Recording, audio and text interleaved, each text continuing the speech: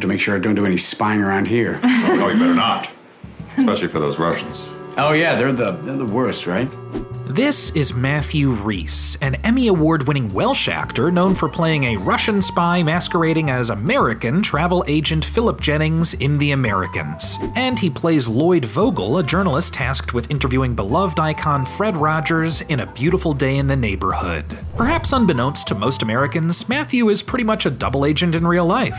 Wales is steeped in a very long line of storytelling. He's yet another one of those UK actors hiding his accent to play pretty much anybody. But he did start off in the UK with his first film role in the Welsh film Be Brave, speaking entirely in Welsh. Matthew spent the following decade showing off his versatility, convincing audiences that he actually was a Welshman drifting through life in House of America, a mild-mannered college kid in Peaches, or Shakespearean antagonist Demetrius in Titus.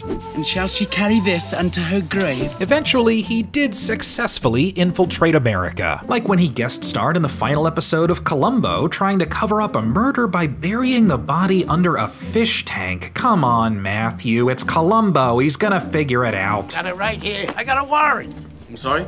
Then in 2006, Matthew landed his first major series regular role in the ABC drama Brothers and Sisters. His character, the openly gay Kevin Walker, one of 5 siblings navigating life and relationships, was actually a big step forward in LGBTQ representation on television during a time when Will and Grace was really one of the only series doing that. Scotty, please take this ring as a symbol of my love and devotion. 2 years after Brothers and Sisters ended, Matthew starred in the critically acclaimed series The Americans as Philip Jennings, a travel agent living the American dream with his wife and 2 kids.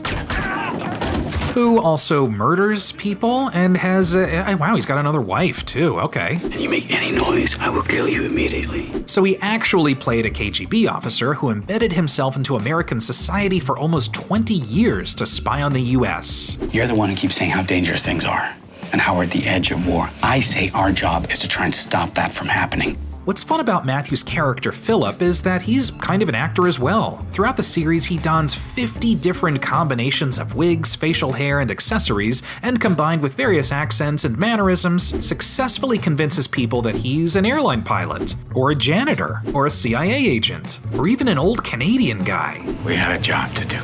His various performances as Philip Jennings earned him an Emmy Award in 2018. During and after The Americans, Matthew didn't stop the disguises, playing a military analyst in Spielberg's The Post, a British colonial hunter in Mowgli: Legend of the Jungle. You're a fast learner. And he was nominated for an Emmy for his performance as a sleazy author in an episode of Girls. I just want to feel close to someone in a way that I haven't in a long time.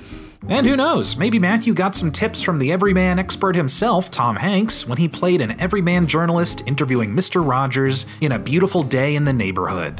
Whatever form he may take, chameleon Matthew Rhys has really flown under the radar, delivering authentic performances in film and television for over 2 decades. Yeah, okay, but he's not fooling us for a second. We know that's him under all these disguises, and we also know he's awesome.